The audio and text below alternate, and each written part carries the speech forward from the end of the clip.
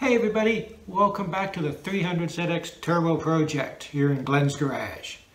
Now, today's video we're going to be dealing with the ball joints, and as we go forward you'll see the brakes are off, the struts already out, and the sway bars are all disconnected already.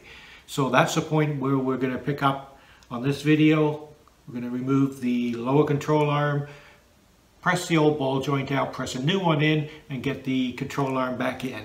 If you want to see the other stuff, there are separate videos for all of that cover, the brake removal and the strut removal. So let's get on, get those ball joints replaced. Okay, so I'm going to try and get the steering knuckle separated from the ball joint here so we can get this control arm out. I do have a pickle fork I can use, but I just got this new puller just off Amazon, so I thought I would give it a try. It's a 2 and 3 jaw. I've currently got it set up as 3 jaw. So let's see if it'll work.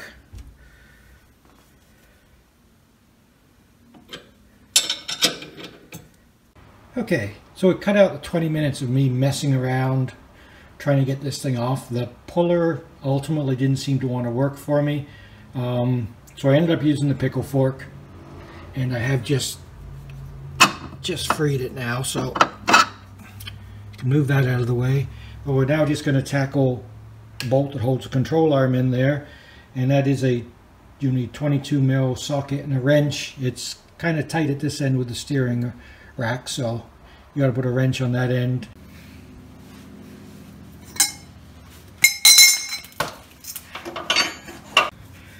Alright, couldn't get the impact in there properly, not enough room, so I'll just do it the old-fashioned way with a spanner, a wrench, and a socket.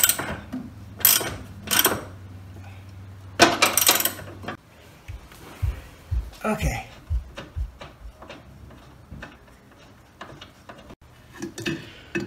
Alright, there it is, finally out. Now, that should have been the easy part. Now the struggle to get this ball joint out of here. Get it all cleaned up. Alright, so control arms out. That was a good hour of my life I won't get back. Struggling with that. That was my first stupid car moment. But anyway, moving on. There's a big circlip here that holds the ball joint in, so the ball joint gets pushed out that way. And when the new one gets put in, you put this circlip on. So we're going to release that first. And then we're going to try pressing it out, and we'll see how that's going to work. Okay, so I've got the circlip off, giving it a quick clean up here because it was just greasy and I was tired of getting grease on everything I touched. So we're ready to try and press this out now. I have one of these press tools. This is actually a rental. I don't actually own this, so I've just gone out and rented it. So we're going to have a go with this and see if creatively we can get that pushed out of there and the new one in. Okay, so this is the setup I'm trying. Got the fitting here. Got the end with the hole end. It goes over the ball joint spindle, if you will. And then I got a tube here, which is where the ball joint should drop into. And then there's a fitting. And then obviously this fitting on the end here where the screw goes into. So we're going to try that. This should push it out. Alright, so I did have to use the big breaker bar, but this is working now. It has, there we are, I think it's through. I was just turning away there, boring video, so I didn't bother, but I do believe this set has to press the ball joint out, which is excellent. Alright, so there's the ball joint out. Not that particularly rusty, just a good tight fit, I guess, in there. So yeah, I've given that bore in there a light sand. We're just gonna do a little more cleanup here. I'm amazed still. I mean, I look at this. This is 37-year-old Canadian lower control arm with over 100,000 miles on it, and this is no rust. Anyway, we're going to pretty it up just a little bit more. We'll give it a quick scuff in the sand and get it ready, and then we'll press the other ball joint in. Okay, so I've cleaned everything up there. I've placed the new ball joint in, positioned it as square as I can get it. I put a tiny little smear of anti-seize, copper anti-seize around the flange to help putting it in and maybe help it not corrode when it's sitting in there 20 or 30 years from now if we're lucky. And I've got a sleeve here so the ball joint can push up in, fitting at the top, and then this is going to be the one that pushes at the bottom here, and we'll see if we can press that in. So it is pressed in. So we put the circlip on now.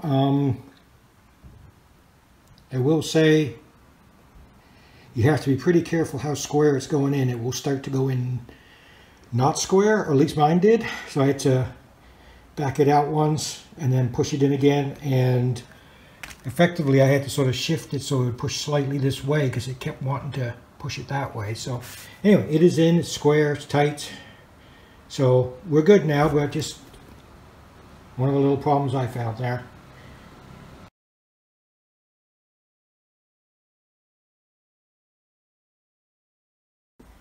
Okay, so circlip's fitted back in. You're going to want a tool like this to go in and expand that circlip, ideally, rather than messing around with needle nose or vice grips or something. That's the ideal way to do it without any damage. Okay, so time to get the control arm with the new ball joint in and everything all ready here into the car, bolt through, and tightened up.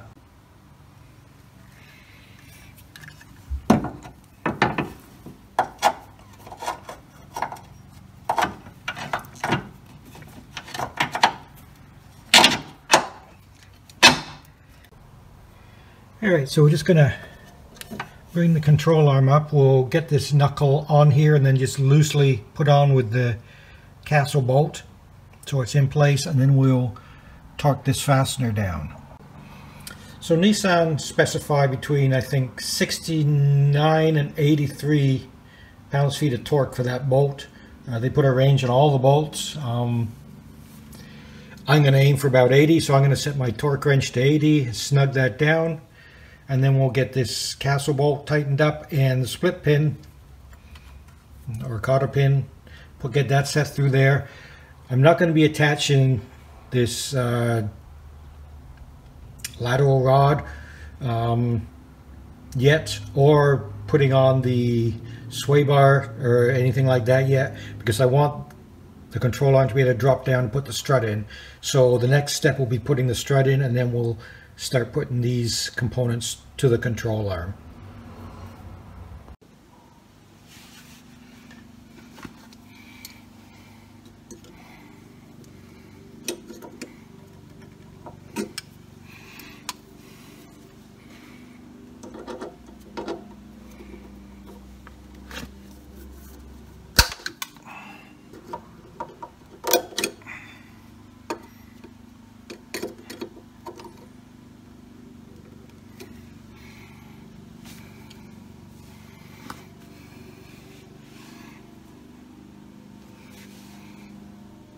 Now, ball joint is installed, control arm is back in the car, steering knuckle is attached, everything's ready there. Just start putting the strap back in.